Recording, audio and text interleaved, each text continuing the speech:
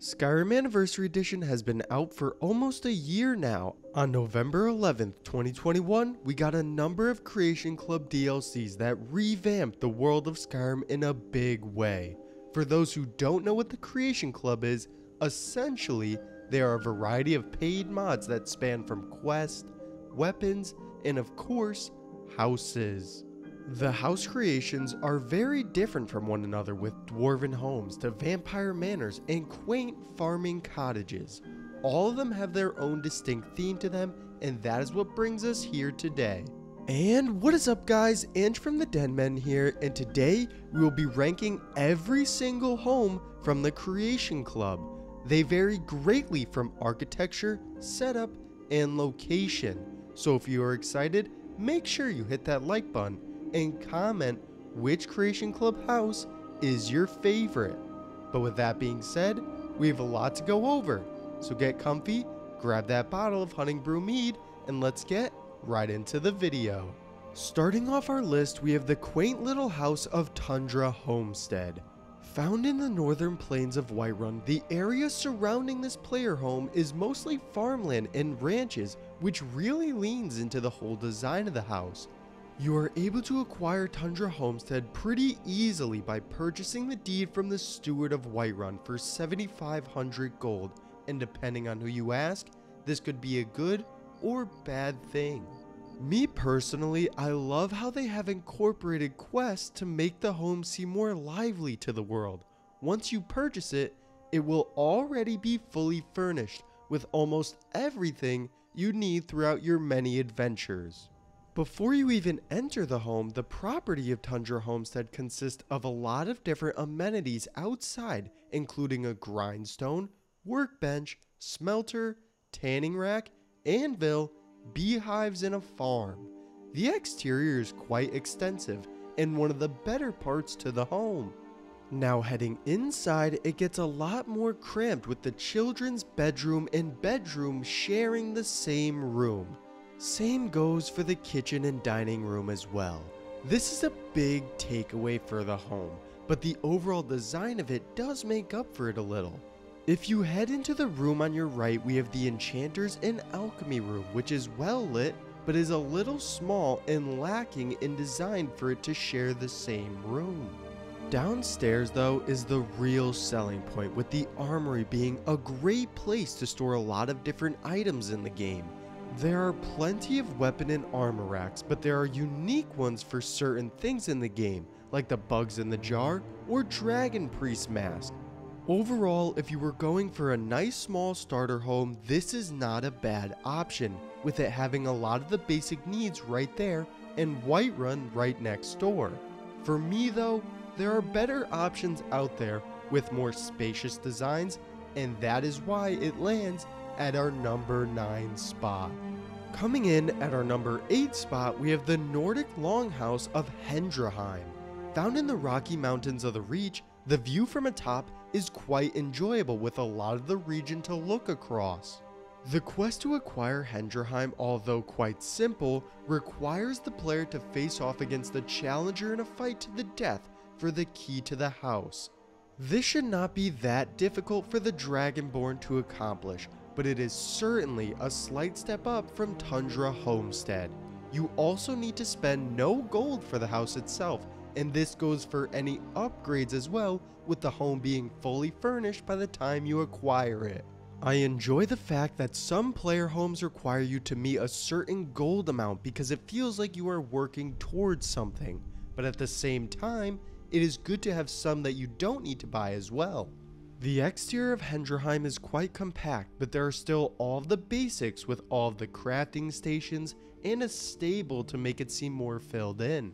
Even though the outside of the home is not as good as some others, it makes up for it with the interior. I love the theme of the Nordic Longhouse, and the amount of space makes it seem a lot larger than it actually is. The whole top floor is all one room, excluding the bedroom, which honestly makes Helheim look even better. If everything had its own room, it would look a lot smaller and overall ruin the aesthetic of the home. When you first walk in, you have the entryway, which is quite a step up from Tundra Homestead. Heading down the stairs though is where it really gets good, with your enchanting and alchemy table on each side, and going even further are the kitchen and a small display area. I love the addition of the kitchen and display area on each side because it gives the home a somewhat symmetrical feel while also making it seem different. Where Hendrheim loses points for me is in its bedroom area, with again the children and master sharing the same room. The room itself is quite small and really brings down the whole house. Moving past that though, there is a downstairs near the main entrance, which has even more display cases and weapon racks. I'd say that this room could have looked a little better with their own design, but the purpose of them is to make the home your own, so it could have been worse. Hendrheim is a pretty basic house when it comes to those that came in Creation Club. It only is slightly better than Tundra Homestead because of the size and the theme in my opinion. Either way, it still is not better than a lot of the other ones out there, and lands at our number 8 spot. This is where the list gets a little more difficult, with the rest of them having a very distinct theme to them and a lot to love as well. Next one up is one that could be considered to be quite controversial because it has some of the best and worst features to any player home. Just southwest of Windhelm, we have the necromancer home of Gallows Hall. There isn't really anything to the exterior besides a small pond to the front. This would usually be considered a downgrade from the others, but in Gallows Hall's case, it fits the theme of the home pretty well. Since it is a necromancer sanctuary, you wouldn't expect to see anything on the exterior because they are trying to keep their dark practices away from the outside world.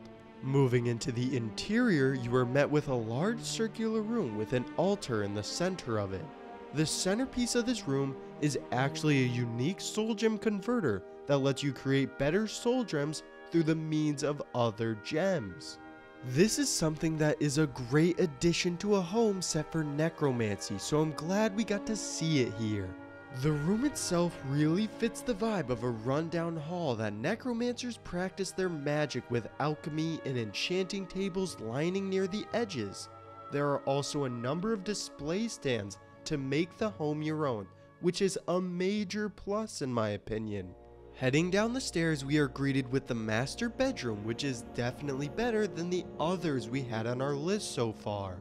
I really enjoy the circular design of it, with everything centered around a display stand with a number of cabinets and chests around the area.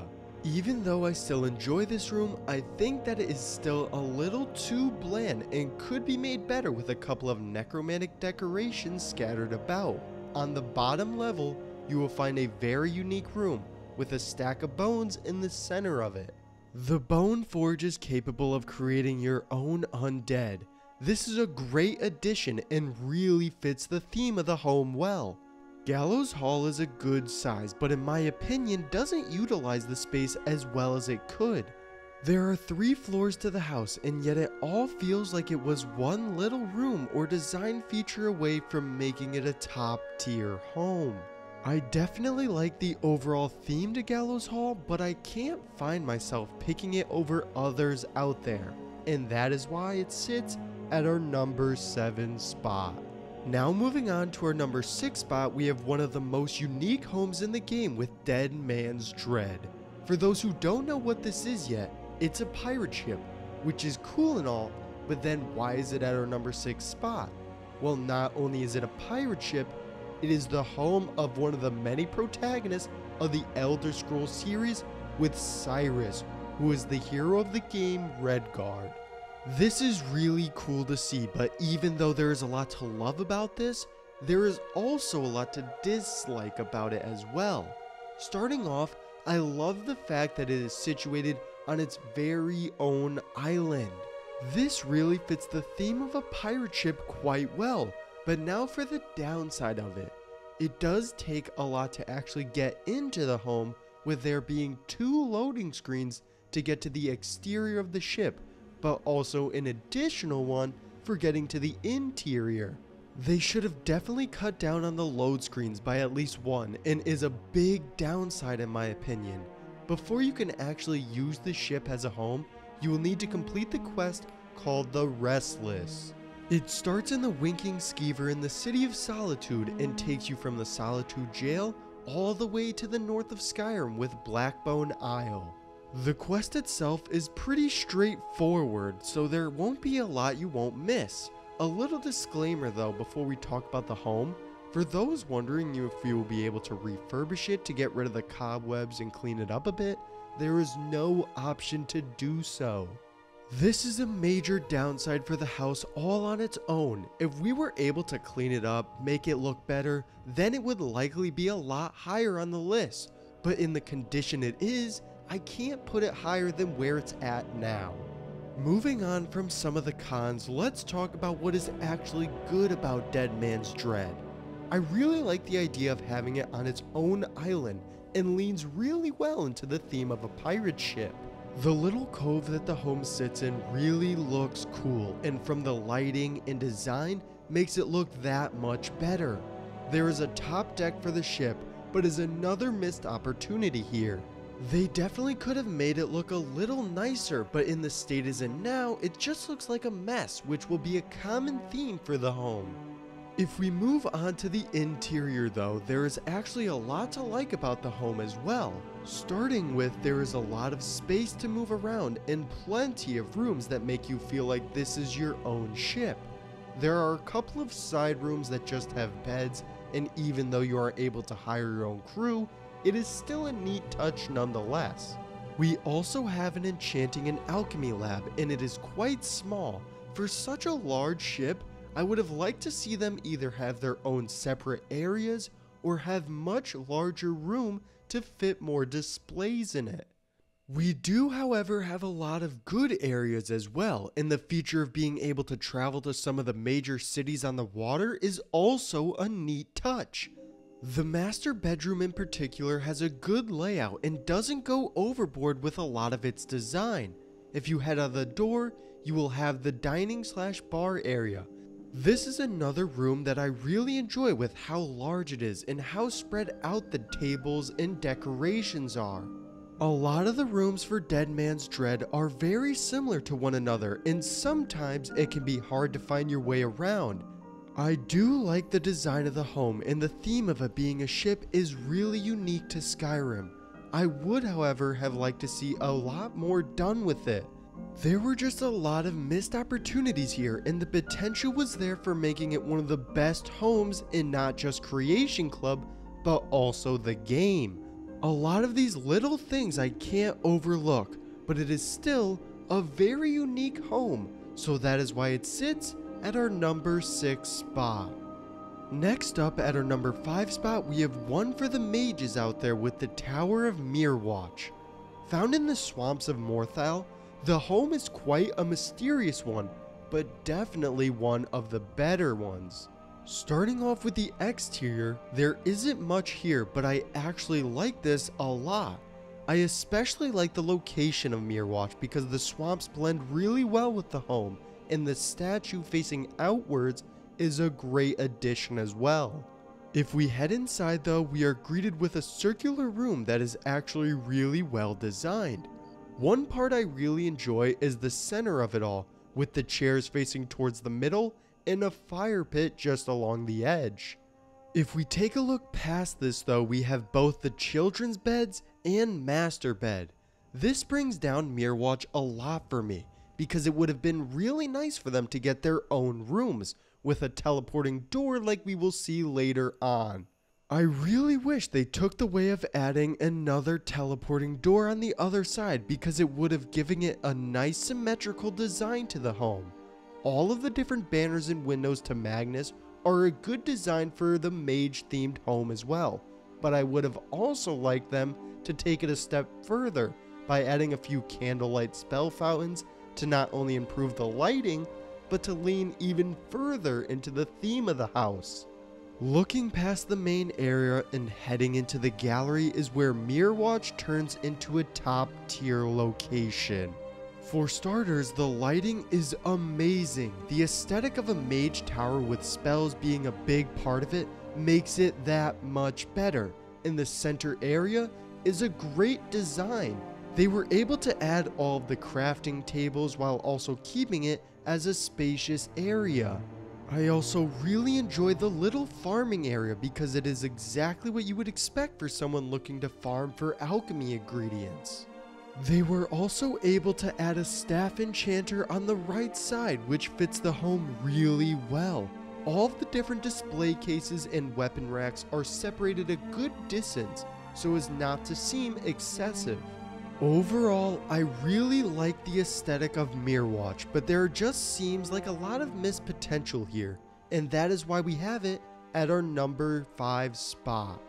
Coming in at our number 4 spot, we have one for the vampires out there with Bloodchill Cavern. The home itself is built into the side of a mountain and really fits well with the vampiric theme to it. The way you acquire this home is through a small quest called Guest for Dinner. Even though it is a short one, it is quite an enjoyable experience, so I won't spoil what happens. There is nothing really to look at outside of the cavern, but when you head inside, you are greeted with a large cave. This is quite an enjoyable view, with it giving you a good idea of what to expect inside the house. The waterfall, dark lighting, and enclosed area is great for those who are vampires, and this is just the beginning. Crossing the patio, we are greeted with a patio area, and even though it could be better, it is still a great addition nonetheless. When we head through the door into the house itself, we have a wood cutting block to our left and an interior farm to our right. This is something that fits really well with the theme of a vampiric home, and it makes a lot of sense why it would be here and not in other places of the home. That being said though, it still feels shoehorned in, and I would have much rather have liked it on the patio or across the bridge. It would have left this area for a grand entryway instead of a small farm and wood block. When we head down the stairs though is where the home really shines, with a large hall that connects the rest of the house to the entrance. If we look on the first door to our left, we have the forge, which could be considered on the smaller side, but also a cell to hold a vampire's victims. Even though I think that having the forge is a great addition, it feels like this room was given less attention compared to the others and could have been a little better than what we got. Heading back towards the grand hall and going into the first door on our right, we have a very spacious children's bedroom. This is definitely one of the better rooms. Not only is it one of the larger children rooms we have gotten, there are also plenty of decorations to make it even better. It is one of the best rooms we have seen on our list so far, and it is only the beginning because when we head through the second door on the left of the hall, we have the kitchen and dining area. This room is amazing. From all the decorations to the lighting and the spacious area, it can't really get much better when it comes to a dining area. I especially love the kitchen area because it also doubles as a small bar for those who just want to unwind after a long adventure with a cold mug of Blackbriar mead.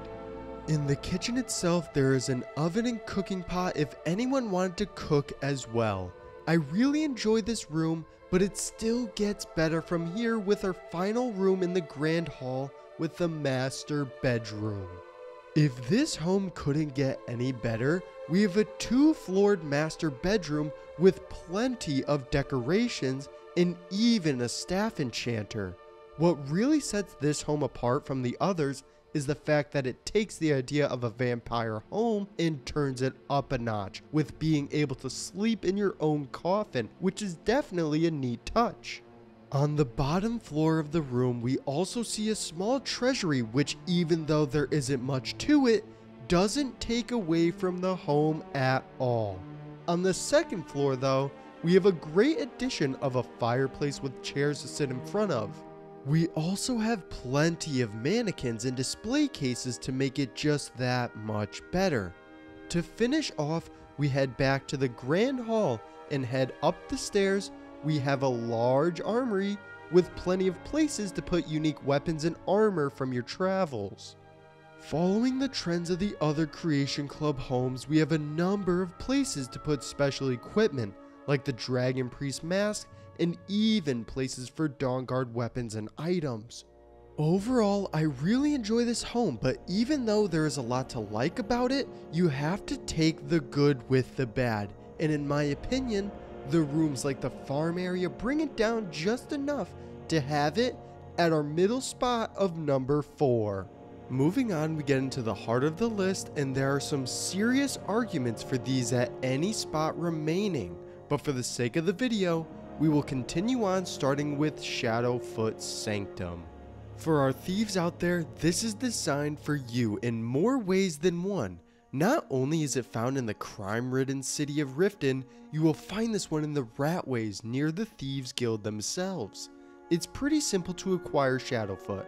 All you have to do is have 7,500 gold and purchase it off Vekel the Man, who is the barkeep for the Ragged Flagon.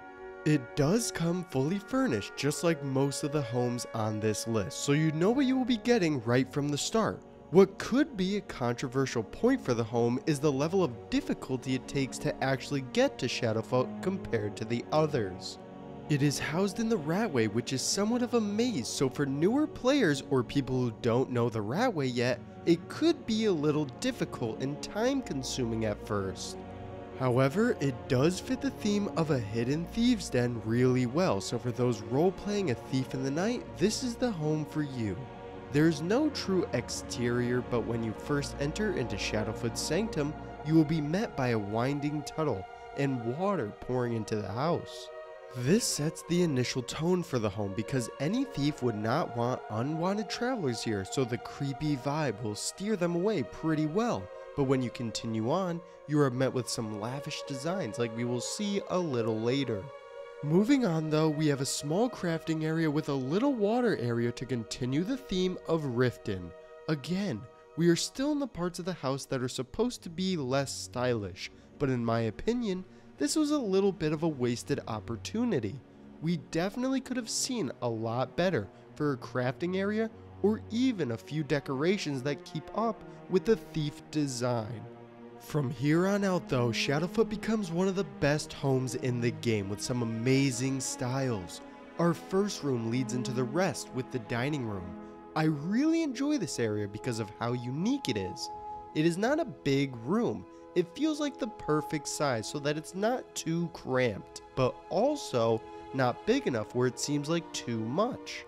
The lighting throughout the home, not just in the dining room, is some of the best on this list. If we take a look at Bloodshield Cavern at times, it can seem too dark, but with Shadowfoot, you don't have this problem. There are also 2 different sitting areas in the dining room, and each has their own purpose. Finally, the portraits on the wall around the house are a great design, and I would like to see more of them throughout the others. The next area is the children's bedroom, and even though it might be a little small, it fits the overall aesthetic of the home really well.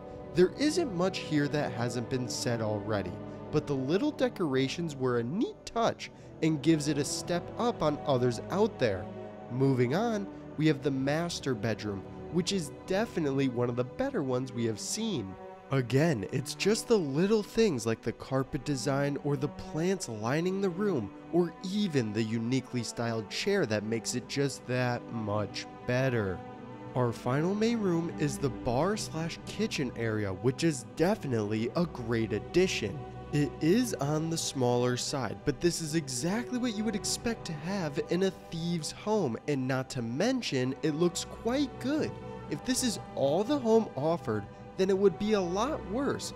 But behind one of the cabinets, we have a trophy room that is one of the better ones out there. Not only does it fit the theme of the home well with a hidden treasure area, but it also has a really good design. It doubles as an alchemy and enchanting room as well, which brings it down a little bit because I would have liked to see separate rooms away from the treasury, but it still works nonetheless. All of the display and weapon racks are situated in good spots and brings up the home a lot in my opinion. I really enjoy the overall aesthetic of the home, and little things like adding a hidden cabinet or certain decorations make Shadowfoot's Sanctum a perfect place to play as a thief. There is no real bad design throughout the home, and it has a lot going for it as well, so that is why we have it at our number 3 spot. The list now brings us to our 2 finalists, and these are my top tier Creation Club homes. I consider these the best of the best, but to all of you, you might have a different list, so make sure to comment down below your top 3 homes in Skyrim. To begin with the silver medal, at our number 2 spot, we have the Dwemer home of Nichu Anthems. I've always loved the designs of the Dwemer, and especially in home design like Valindra Hall from Markarth, but Nichu Anthems takes it above and beyond and makes it a really enjoyable one. Not only in the house itself, but the quest to acquire it is also really good as well. It fits the home because you are building it over time through automatons during the quest. You will see Nichu Anthems being built back up over the course of a couple of days, and is a good experience and leads to a unique quest. Now let's get into the house itself, starting with the exterior. There isn't much here besides a winding tunnel leading into a large area with the door to the home. Step through that door and this is where Nichu Anthems truly begins. There's a lot going on inside the home, starting with the hallway that connects a lot of the areas. The lighting is surprisingly good, with it having to be a Dwemer ruin, and the architecture is amazing to say the least. There are a lot of spacious areas here as well, starting with our crafting and treasury display room. There isn't really much to say here except for I love how much space is actually given and that we get all of the crafting equipment as well. Heading past into the room on the left, we have a small guest bed leading into the children's bedroom. Don't mistake me saying that is a small guest room, that I mean that is a tiny room, because it's not. Instead, there isn't much to it besides a few beds, a table to sit, and a couple of cabinets scattered around. This is a unique room though, because we don't see this in any other home. The children's bedroom, on the other hand, is a great addition because there is just plenty of room to roam around in. The room on the right side of the hall is the master bedroom, which to say the least is some of the best we have seen so far. The fire on the right hand side and the dining table in the middle and even the display cases really bring this room together to make it one of, if not the best master bedroom in Skyrim. Moving on from that though, we have the enchanters area, which is unique because usually they couple both the enchanting and alchemy tables into one room, so it is definitely a plus in my opinion this time around. I cannot say enough how much space we actually got here, because if we take a look at our next room, it's more of an atrium style area, which other homes would never even consider. I love the Centurion waterfall decoration at the center of it, and it fits the Dwemer theme really well. Now if we head up and to the left, we have the farming area, which if I'm being quite honest, we could have done without. Even though I love the idea of having a large and spacious home, when it gets to the point where you are throwing rooms in there just because, it might mean that there are too many. They could have combined 2 different rooms into one, especially the farm room, because having your own decoration to a core area would have been amazing to see. Continuing on through another set of doors that leads into the best room in this Dwemer ruin. This is considered to be the throne room, and it looks absolutely majestic. I wish we could have gotten a room like this in other homes, but the design here fits really well with Nichu Anthems, and even the feature to have steam rain down on the player while in the throne was a neat little touch. The final main room is the kitchen, and even though I think they could have done this better, I'm glad that we got to see it nonetheless. There is a second floor to Nichu Anthems, but there really isn't much to say about it. The manufactory area mostly dealt with the quest line to get the home, but other than that, there is no real feature that stands out. Overall, I'd say Nichu Anthems has some of the best designs for a home in Skyrim, and coupled with the fact that it is so large, makes this a top 2 Creation Club house. And finally, at our number 1 spot, we have, in my opinion, the best home in Skyrim with Golden Hills Plantation. It wasn't an easy decision on which one would take the number 1 spot, but when you take a look at all Golden Hills has to offer, it becomes pretty clear that this was the best one. Just a little southeast of Rorikstead in the plains of Whiterun, you will find an abandoned farm with some dark secrets to uncover. There you will find the quest to acquire the home known as the Unquiet Dead, which does take a little time to do and is a really sad tale of what transpired here. To actually get the home, you will not have to purchase anything, but instead, any future upgrades will require a certain amount of gold, which we will get back to that in just a second. There are actually 2 quests involved with Golden Hills, with the first being Unquiet Dead, but the second taking you through somewhat of a tutorial on all of the different features of the home. You will follow it along planting crops, hiring a steward, and even recruiting farmhands. A steward is pretty similar to the ones from the Hearthfire DLC, which they will handle maintaining the plantation, upgrading the home, and purchasing any animals. Then we have the farmhands, which are a little more unique because the more you have, the more your production will increase.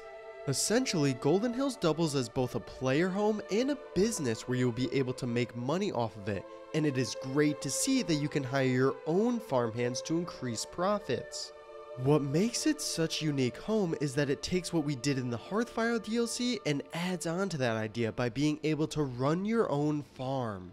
There are also a number of different upgrades for both the interior and exterior of the home. Starting with the outside, we have a lot of unique ones with the animal pen, stables, bunkhouses, apiaries, and a windmill. The animal pens let you house a few animals from horses in the stables, cows, chickens, and even goats. This is a good variety, and I would expect nothing less from a creation that is all about farming. The farmhand bunkhouse, even though a little small, is a nice addition to an already great player home. There isn't really much to the bunkhouse itself, but we do see a couple of decorations spread throughout, which is really good to see. It is meant to increase production from the farmhands, which is definitely a great feature for this creation. Our last 2 are the apiaries and windmill, which speaks for itself with being able to get bees and flour from the respective builds. We also get all of the crafting stations, and even though it has been a common theme through most of the homes, it is nonetheless good to see.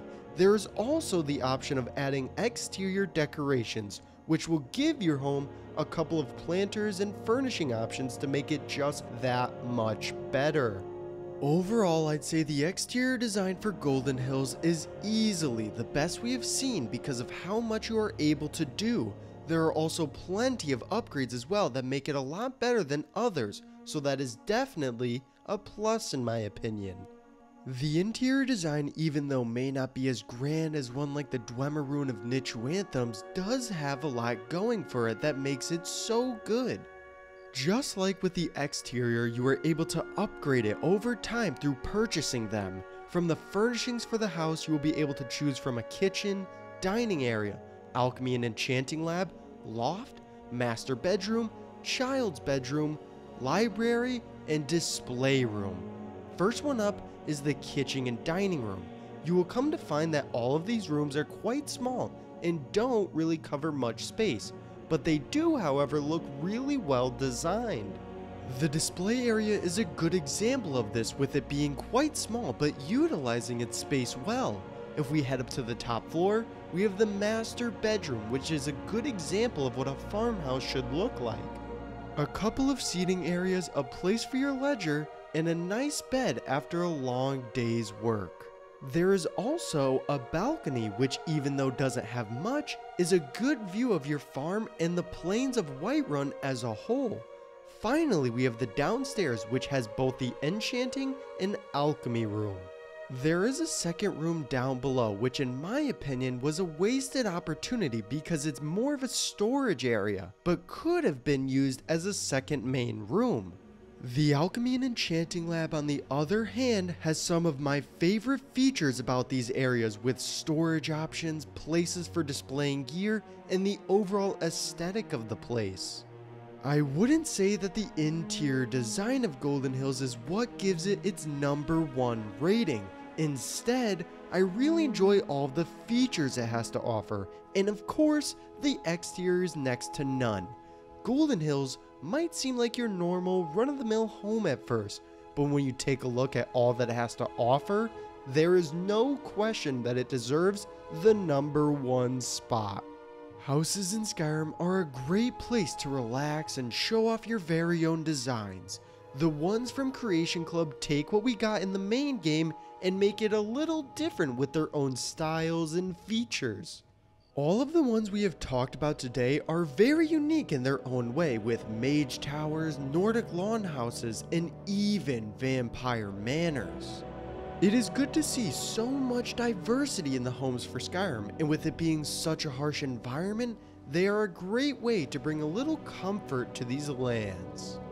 But that is all for me now though, guys. If you enjoyed the video, make sure to leave a like and subscribe. Comment any videos you want to see in the future, and I'll see you all next time.